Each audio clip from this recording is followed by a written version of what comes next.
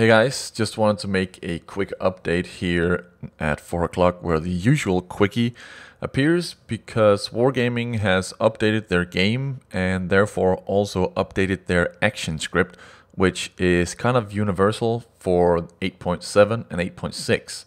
So almost every replay sent in those versions are unusable. So I can't make any quickies, which has been sent in for quite some time now, and that's really sad. But I just wanted to give a heads up why there's no quickie today. I'm working very hard on getting some kind of fix up and running, but just thought I would let you know that sadly there won't be any quickie today. Hopefully tomorrow.